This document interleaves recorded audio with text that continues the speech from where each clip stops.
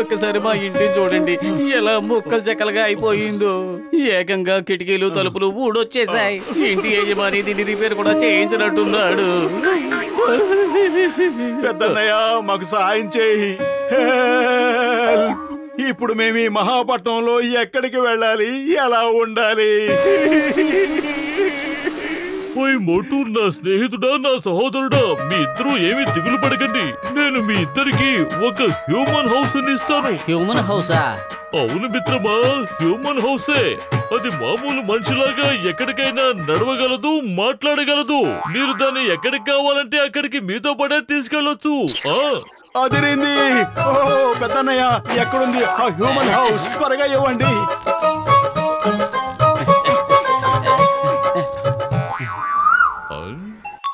ఎందుకు ఆలస్యం, ఇవ్వండి.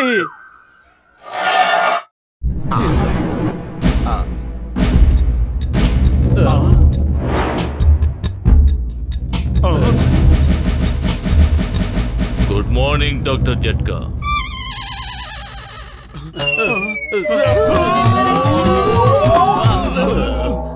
ఓయ్ మిత్రులారా, ఈ ఇంటి పేరు మైక్. అది ఎలా మాట్లాడుతుందో ఇప్పుడు మీరు చూశారు కదా. కానీ ఒక్క విషయం మాత్రం బాగా గుర్తుంచుకోండి, దీనికి శుభ్రత పరిశుభ్రత అంటే బాగా ఇష్టం. ఇక మీరు ప్రతిరోజు రాత్రి ఇంటికి వచ్చినప్పుడు మీరు ఎంట్రీ ఫీజు కనుక ఇవ్వకపోతే ఎట్టి పరిస్థితుల్లోనూ ఇది తలుపులు తెరవదు. దీనికి ఎంట్రీ ఫీజు 50 రూపాయలు మాత్రమే. 50 రూపాయలు ఎంట్రీ ఫీజా? అవును, అది దాని మెయింటెనెన్స్ కోసం ఎంట్రీ ఫీ తీసుకుంటుంది. మీరు అద్దె రోజు రోజు కొంచెం కొంచెంగా పే చేస్తున్నాం అనుకోండి. మేము ఒప్పుకుంటున్నాం. పదపదులు, ఈ హ్యూమన్ హౌస్ ని తీసుకువెళ్ళి మన ఇంటి పక్కనే పెట్టుకుందాం. పద మిత్రమా, వెళదాం. మిత్రమా కాదు, మీరు అద్దెకుండే వాళ్ళు. స్నేహం సమవుజ్జల మధ్య ఉంటుంది. ఇంటి యజమానికి అద్దెకుండే వాళ్ళ మధ్య స్నేహం ఉండదు.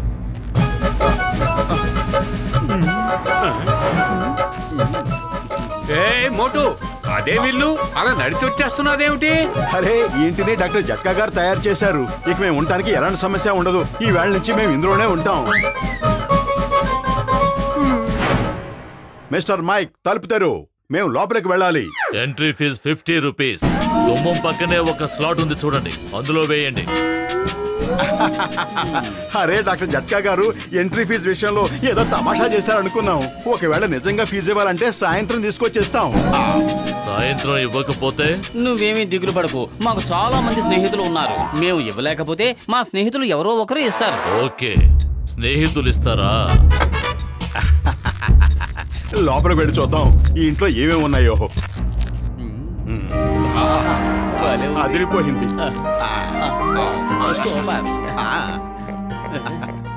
చెప్పులు బూట్లు విప్పి లోపలికి వెళ్ళండి. మీ ఇంటిని శుభ్రంగా ఉంచుకోవాలి. చెప్పులు బూట్లతో బయట ఉన్న చెత్తంతా లోపలికి వస్తుంది. చెత్త వలన అనారోగ్యం వస్తుంది. అరే, నువ్వెలా నసబెట్టం ఆపే.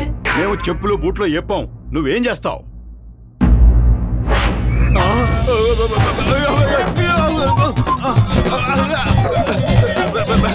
సారీ, పొరపాటు అయిపోయింది, క్షమించు.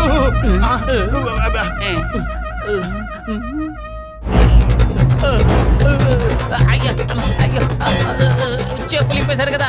సారీ మిస్టర్ మైక్, ఇంకెప్పుడు ఇలాంటి పొరపాటు చెయ్యను. నన్ను వదిలిపెట్టు.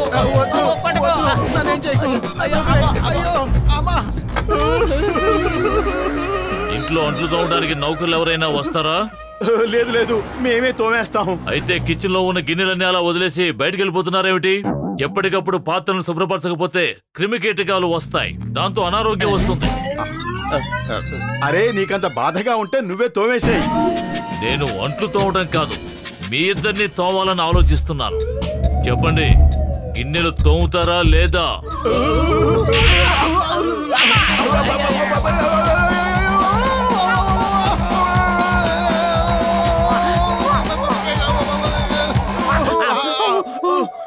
తలుపు తెరు, మేము ఇంటి లోపలికి వచ్చి గిన్నెలు తోమేసి వెళతాము. ముందు ఎంట్రీ ఫీజు ఇవ్వండి. మా దగ్గర ఇప్పుడు డబ్బులు లేవు. మేము డబ్బులు తీసుకురావడానికే వెళుతున్నాం. ఇప్పుడు చెప్పు, గిన్నెలు తోమడానికి తలుపులు తీస్తావా లేక మమ్మల్ని వెళ్ళమంటావా? గిన్నెలలా వదిలేసి వెళ్తాను అంటే ఊరుకోను.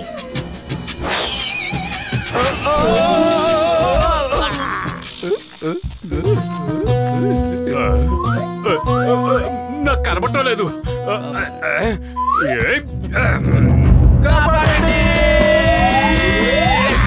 నీ అంత చూస్తా ఉండు. మేము డాక్టర్ జట్కా దగ్గరికే వెళ్తున్నాము.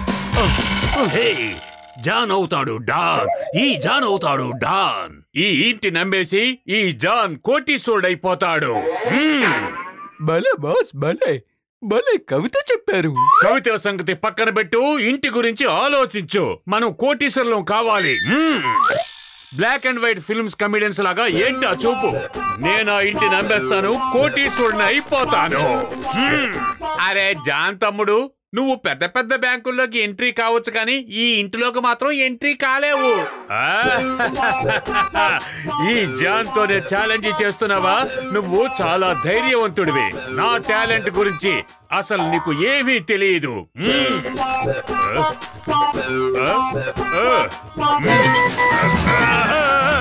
అపరిచితులకి ఇంట్లోకి అనుమతి లేదు. నేను అపరిచితుడిని కాను, మోటు పత్రుల స్నేహితుడిని. మీరు వాళ్ళ స్నేహితులా? అవును, తలుపుతి.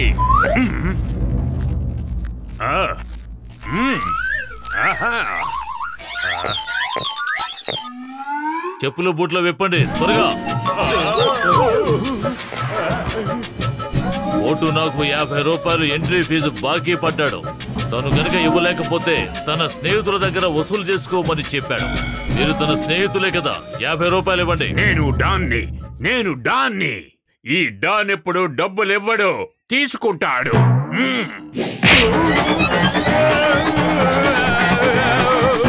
చూడు బాబు, నేను దొంగతనం చేసి డబ్బులు సంపాదించుకునేవాడిని. ఇంత పొద్దున్నే ఎక్కడికి వెళ్ళి నన్ను డబ్బులు తీసుకురమ్మంటావు? రాత్రులే కదా దొంగతనాలు చేయగలను.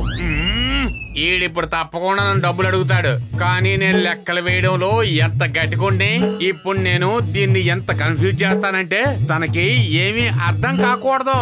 జీవితంలో మళ్ళీ నన్ను డబ్బులు అడగకూడదు. నువ్వేంటి, నువ్వేం ఆలోచిస్తున్నావు? ఇప్పుడు నీ వంతు. మర్యాదగా డబ్బులు ఇస్తావా, తోలు ఒలిచేయమంటావా? నువ్వు డబ్బులు తీసుకోవాలనుకుంటే ఒక్కరోజు డబ్బులు మాత్రమే ఎందుకు అడుగుతున్నావు?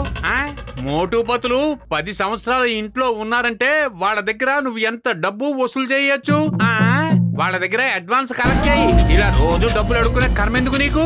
ఆలోచించు, 10 సంవత్సరాలు ఉన్నారంటే ఎంత డబ్బు నువ్వు కూడబెట్టవచ్చు. పైగా డబ్బుని నువ్వు 10% ఇంట్రెస్ట్ కూడా ఇవ్వచ్చు. అప్పుడు అదెంత అవుతుంది? ప్రతి సంవత్సరం వచ్చే ఇంట్రెస్ట్ మీద కాంపౌండ్ ఇంట్రెస్ట్ కూడా లెక్కవి. మొత్తం ఎంత అవుతుంది? 10 లక్షల రూపాయల. చూసావా, నీకు నేను ఎంత అమూల్యమైన సలహా ఇచ్చాను. ఇప్పుడు మోటు పతులు వచ్చాక మొత్తం 10 లక్షలు వాళ్ళ దగ్గర వసూలు చేయి. వాళ్ళ దగ్గర నుంచి కాదు, స్నేహితుల దగ్గర తీసుకుంటాను. ఆ 10 లక్షల రూపాయలు మీరే ఇవ్వాలి, లేదంటే బయటికి అడుగు పెట్టలేరు.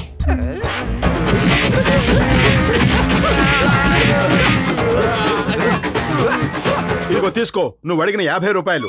50 రూపాయలు కాదు, 10 లక్షల రూపాయలు ఇవ్వాలి. మొత్తం 10 సంవత్సరాలకు కలిపి ఒకేసారి ఇవ్వండి. ప్రతిరోజు ఎవరు వసూలు చేస్తారు? అరే 10 సంవత్సరాలకు కూడా 10 లక్షలు అవ్వవు. ఎవరు నీకు లెక్కలు నేర్పించింది? ఇంట్రెస్ట్, ఇంట్రెస్ట్ మీద ఇంట్రెస్ట్, కాంపౌండ్ ఇంట్రెస్ట్, దాని మీద మళ్ళీ ఇంట్రెస్ట్. సారీ, పొరపాటుగా చెప్పాను.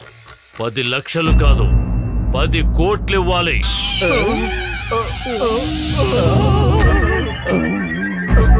మేము 10 కోట్లు కాదు కదా, 10 పైసలు కూడా ఇవ్వం. పెద్దనయ్య, దానికి అర్థమయ్యేలా చెప్పు. పెద్దనయ్య అర్థమయ్యేలా తర్వాత చెప్తాడు. ఇప్పుడు నేను మీకు అర్థమయ్యేలా చెప్తాను.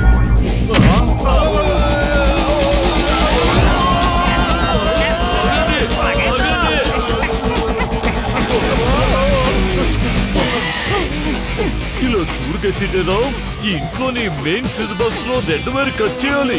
అప్పుడు అన్ని సర్దుకుంటాయి. మాట్లాడటం, నడవటం, కొట్టడం అన్ని ఆగిపోతాయి.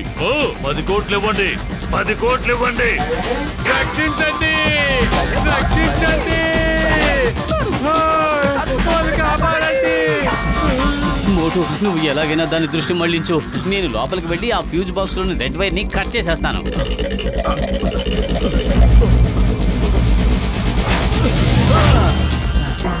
మీ ఇద్దరి వల్ల ఇప్పుడు మేము ఇలాంటి పరిస్థితుల్లో చిక్కుకున్నాం. నేను మిమ్మల్ని వదిలిపెట్టను. నేను ముందు ఈ ఇంటిని సరి చేయాలి.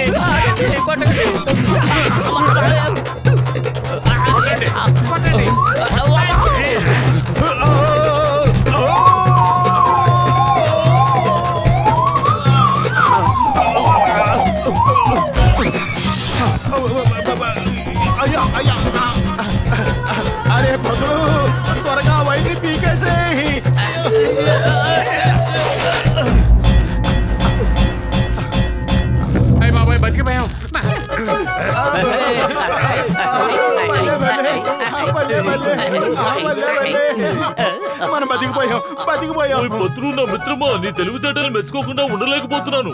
లేకపోతే ఈ రోజు మన పని అయిపోయిండేది. ఆ ఇల్లు మనల్ని వదిలిపెట్టి ఉండేది కాదు. వదలొద్దు, కొట్టండి వాళ్ళని.